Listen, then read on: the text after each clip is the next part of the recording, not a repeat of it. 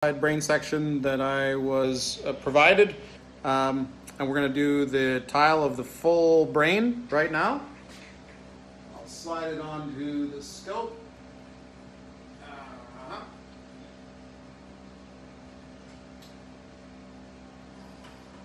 Lovely. All right, so we're going to begin by getting a preview image here of the slide. I'm going to do that by loading up this preview setting. It's already sitting here. The benefit of that preview setting is that I get this whole slide context. So this is the label area, this is where the sample is, and I can identify where it is that I want to tile very easily using one of these tile tools. So I know that the brain is on this side of the slide.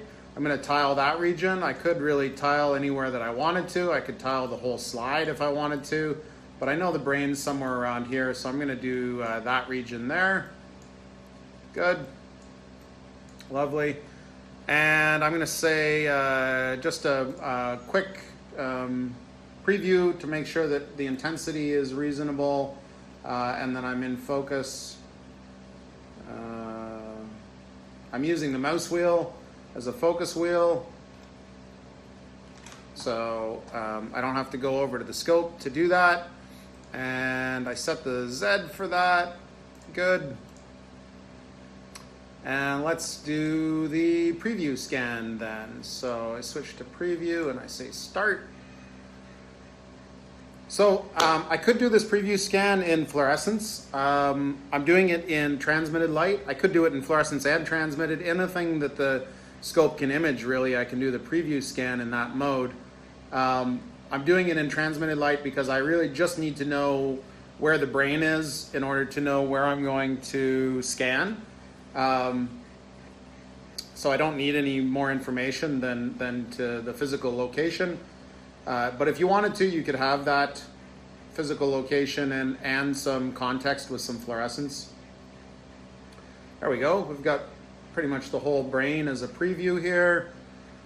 So this is taking us, I don't know how long this is taking us. I guess we're 2 minutes into the video.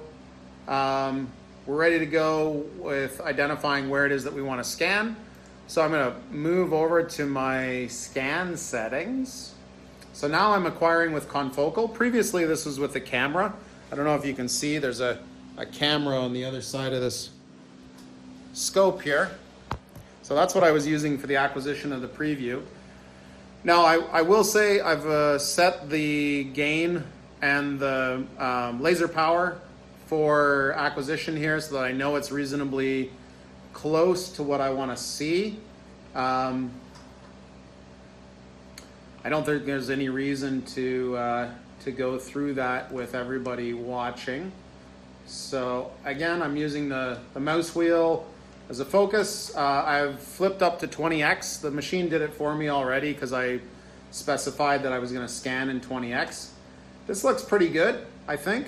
Let's just take a look through the channels. So Defi looks good. That's the far red.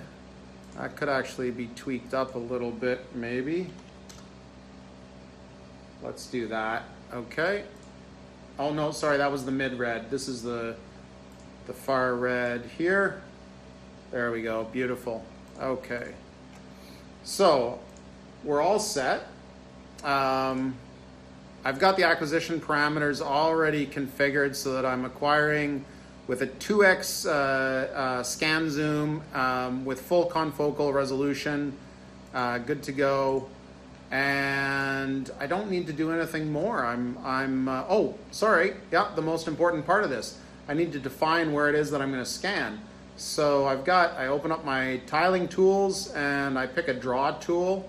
This is really the limiting factor of the whole thing, is my ability to draw with a mouse.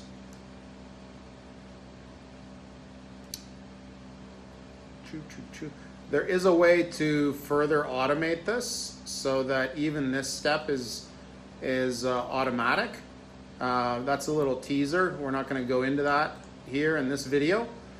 There we go. Okay, so we've got how many tiles? 4,596 tiles. We're going to produce a 28 gig image, and it's going to take us 2 hours to acquire. Let me just double check that I'm still happy with this, the image as it is. Lovely. I move to the center of the tile just by double clicking on it. Wonderful. And I'm going to say start experiment. Okay, I get a little notice here that definite focus is going to initialize.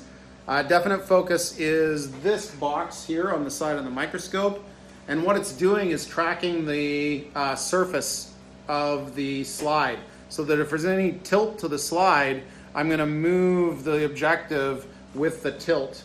If you look on the focus control panel here, you can see that the current focus position is changing as we acquire.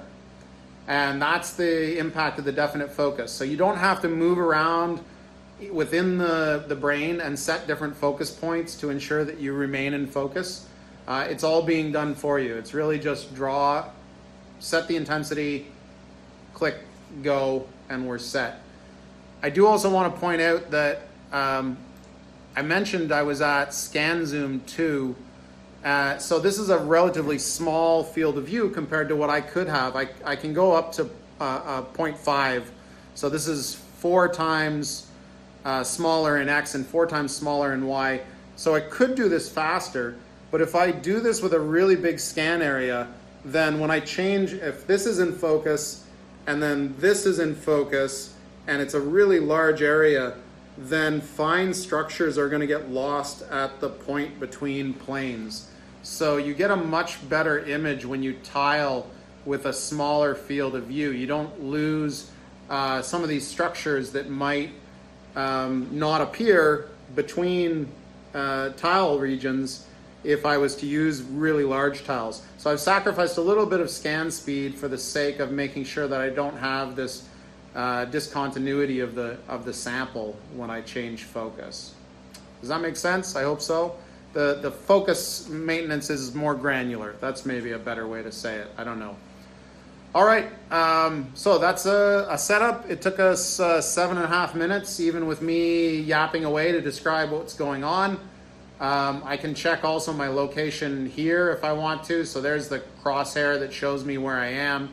I can check my progress here. I'm on 74 of 4,596. Everything's booting along nicely. Yeah, less than 8 minutes to set up.